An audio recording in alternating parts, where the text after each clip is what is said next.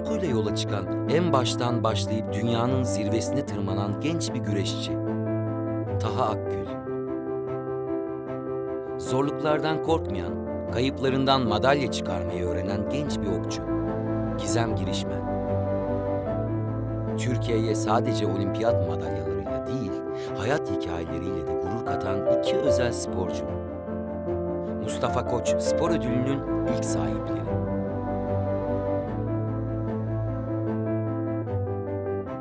Onların çocukluk hikayeleri başarı dolu bir geleceğin ipuçlarını veriyor. Ucunda ne olursa olsun sonuna kadar gitmeyi seven, bayağı hareketli, arkadaşlarıyla vakit geçiren, çoğunlukla dışarıda olan bir çocukluğum oldu aslında. Biz evin içerisinde güreşerek bu spora başladık. Yani özellikle akrabalarımız eve geldiği zaman kanepeler kenara çekilir. Daha sonra abimle bizi güreştirirlerdi. Ben güreş eğitim merkezine 12 yaşında ben oraya girdim. Ve yılın 365 günü inanın çok fazla zorlayarak antrenmanlar yaptık. Taha verdiği emeği akıttığı teri madalyayla süsleyemeyince güreşten vazgeçme noktasına geliyor. Spor kariyeri yerine öğretmenlik yapmaya karar veriyor. En sevdiği işten vazgeçerken bile insanlığa katkı sağlayacağı bir alana yönelmeyi ihmal etmiyor. İnsanın hayatına çeşitli engeller çıkabiliyor ve bu sizin hayatınızı çok derinden etkileyebiliyor.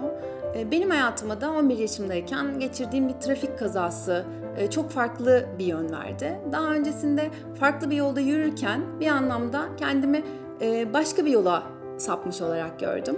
Hiçbir zaman çok dramatize etmedim kazayı ve daha sonrasındaki yaşadığım hayatı. Kendi hayatımın başrolünü oynayabiliyorsam bunda ailemin çok büyük desteği var. Bazı insanlar başarıyla erken, mücadeleyle geç tanışır. Gizem için tersi oluyor. Okçuluğa geç sayılacak bir yaşta, 23'ünde başlıyor. Kendi engellerine bir de yaş engeli ekleniyor. Üniversiteyi bitirdikten sonra çok tesadüf sonucu okçuların antrenmanına davet edildim ve beni okçulukta içine çeken bir şey oldu. Belki de hayatta başarının en büyük işareti, bir şeye duyulan tutkunun bir türlü sönmeyen, her şeye rağmen yanmaya devam eden ateşidir. Taha tutkusuna yeniliyor, korkularını yeniyor, güreşe geri dönüyor. İşçi bir babanın evladı olarak öğrencilik hayatıma katkıda bulunur diye gidip tekrardan antrenmanlara başlama, güreşe başlama kararı aldım. Hocamın bana bu özgüveni aşılaması, o yıllarda beni güdüleyen, motive eden etmenlerden bir tanesi oldu. Bazen kaybettiğimiz zaman bize geleceği kazandırır. Taha 3 yıl ara verdiği güreşe öyle bir güç ve hırsla dönüyor ki hiç alamadığı madalyalar tek tek boynuna diziliyordu. Antrenmana 1 saat erken giriyordum onlardan. Ekstra çalışmalar yapıyordum. 1 saatte onlardan geç çıkıyordum. Ve onlarla aramdaki mesafeyi yavaş yavaş kapatmaya başladım. Geceleri bile antrenman yapıyordum diyebilirim. Uyumadan önce. Şınavdı, mekikti, işte boyun çalışmasıydı. Bu tür antrenmanları bile yapıyordum. Henüz kimsenin şans vermediği bir sporcu olsa da Gizem bir gün olimpiyat madalyasını takacağını içinde biliyor. Kimse duymasa da içindeki o sesi dinliyor. Antrenman yapacak sahasız, antrenörsüz, tek başıma kala kaldım oklarım ve yayımla.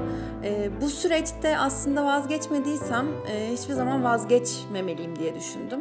Antrenman sahası olarak apartmanımızın garajında çalışmaya başladım. Annem sürekli elinde kamerayla benim videolarımı çekip daha sonrasında ben onları izleyerek, okçulukla ilgili okuyarak, beğendiğim sporcuları izleyerek bir anlamda kendime antrenörlük de yaptım bir dönem.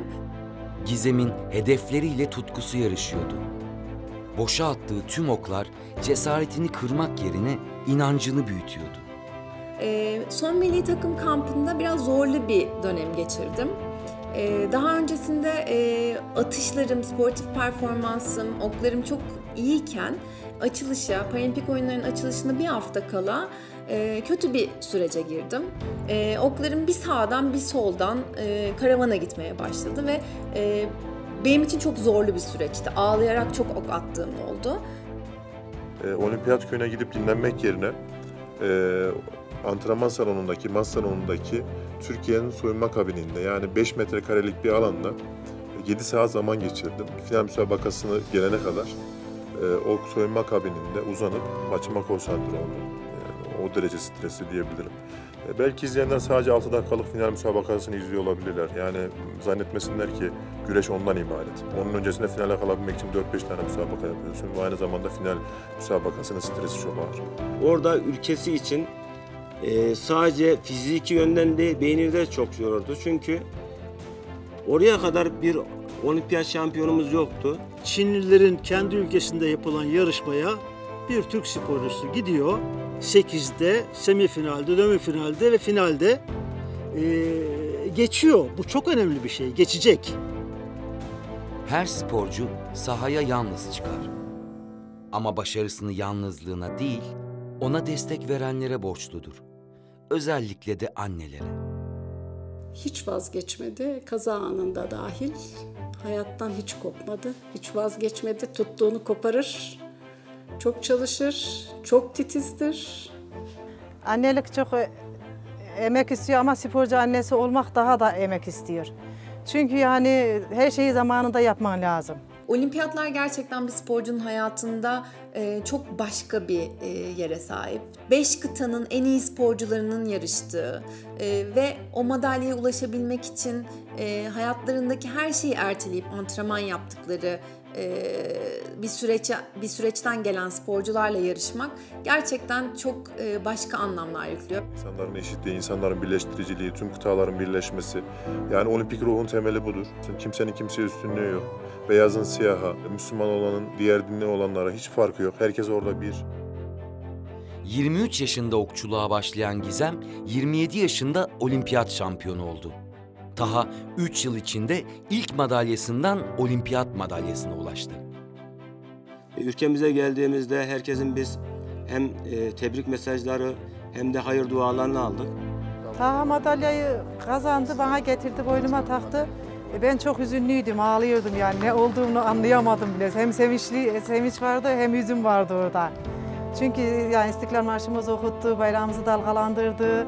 Rio'da ne demek ki yabancı ülkede? Çok yani güzel bir duyguydu. Olimpik sporcuları diğer başarılı sporculardan ayıran şey, madalyadan daha fazlasına ulaşmalarıdır. Gizem ve Taha, mücadeleleriyle hedeflerine ulaşmakla kalmadılar, dostluk, mükemmellik ve saygı gibi değerlerin güçlenmesine katkı yaptılar. Gençlerle beraber ikili kamplarımız oluyor. Özellikle büyüklerle gençler kaynaşsın diye ikili kamplar yapıyoruz. Genç kardeşlerimiz tabii biz şampiyon sporcu olduğumuz için özellikle bizim antrenmanlarımızı izliyorlar. Bizlere örnek alıyorlar. Sportif performans bir sporcunun ana hedeflerinden biri ama başarısının başka insanların hayatına nasıl dokunduğu, onlara nasıl güzel pencereler açabileceğini gösterebilmek de gerçekten bir sporcunun önemli görevleri arasında diye düşünüyorum. Gizem ablayla tanışmak, işte onun olimpiyat şampiyonu olduğunu görmek, onun bu seviyede yani okçulukta ulaşılabilecek en üst seviyeye ulaşması benim de bu gibi hayaller kurmama sebep oldu. Ben de inşallah 2020'de olimpiyatlarda yarışıp Gizem abla gibi şampiyon olmak istiyorum.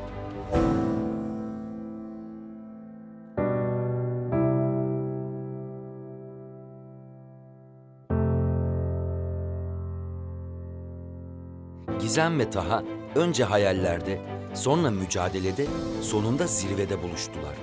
Olimpik değerlerin taşıyıcısı oldular.